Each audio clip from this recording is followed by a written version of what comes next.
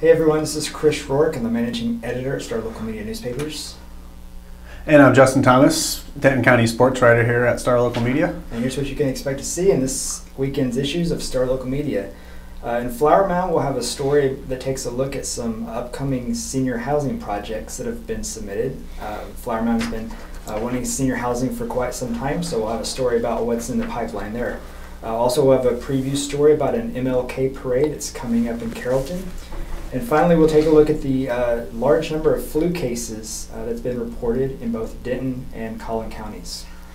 In sports, we'll be rolling out a lot of basketball content this week. Most teams were involved in some sort of holiday tournament last weekend and resumed district play either Tuesday or Friday. So we'll have some recaps of the tournaments as well as live game coverage from Tuesday and Friday for teams in Lewisville, ISD, and Coppell. We're also continuing to roll out some all-district football stories, and also soccer gets underway this week, even though it's still 30 degrees out. But teams are out on the pitch this week, so we'll have a look at some of the more intriguing storylines for some of our local teams.